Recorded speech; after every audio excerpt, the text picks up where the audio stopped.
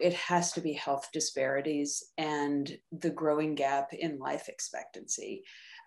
Really tragically, the pandemic amplified the structural inequities that exist and persist for our Black, Latinx, and Indigenous members of our community.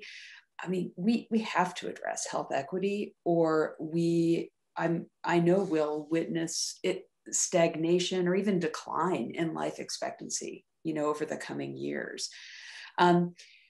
So population health scientists from my perspective are just critical to the solution, right? We have this collective toolbox, if you will, that gives us the ability to examine the underlying causes from multiple perspectives. And you've heard that as Hayden and Asheley and I have talked. Like, we're all population health scientists, but we all kind of look at things from different angles.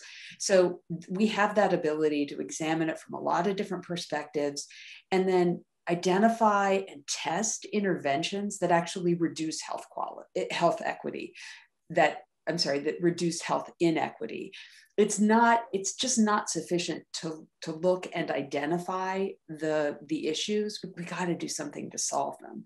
So whether we're tackling disparities in maternal and child health, or the differential impact of the built environment and neighborhoods on health, or health of vulnerable populations like those who've recently been incarcerated, care at the end of life, there are so many examples.